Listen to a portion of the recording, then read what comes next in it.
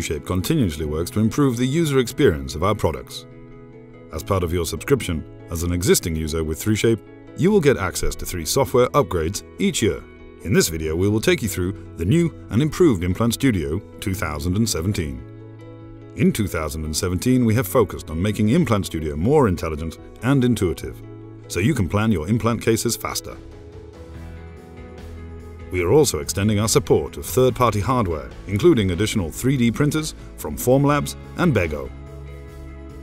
Let's take a look at the changes.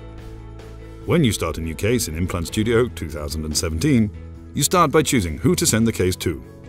Either you want to produce the surgical guide in-house, or you choose to send the guide for production at a lab or a guide service provider. You then enter the case details and choose the teeth and indications you will be working with. When entering the anatomy design step, you will find several improvements. You will, for instance, find that neighboring crowns are always placed together.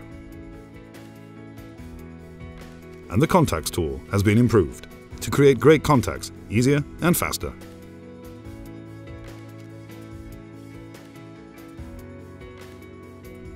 The panoramic curve is now proposed by the software, so you only have to review the proposal and move to the next step. You can always edit the software's initial proposal if needed. The software will also propose an initial alignment of the CB-CT scan and the surface scan. You just need to check the alignment with the difference map, which is automatically turned on as an added safety precaution and a faster workflow. If you're happy with the alignment, click Next, confirm the alignment and move to the next step. If you have included a pre-preparation scan to your case, you can also decide whether you want the software to align the scans either to the pre-preparation scan or to the preparation scan.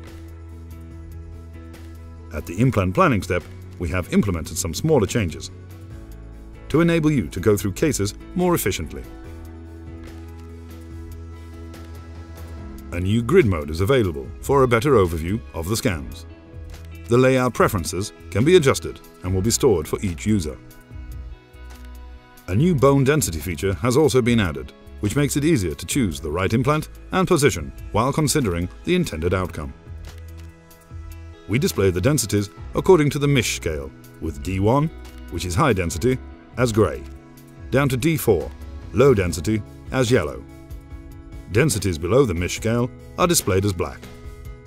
When you have finalized your case, you will have access to the drill protocol from the approval step, once you have approved the planning.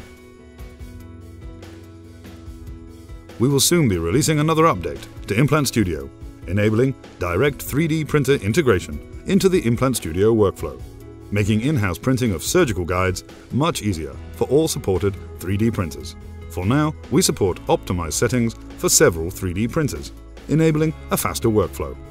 In this version of Implant Studio, we have added optimized settings for the Form 2 printer from Formlabs and the Vasio printer from Bego. This was what's new in Implant Studio 2017.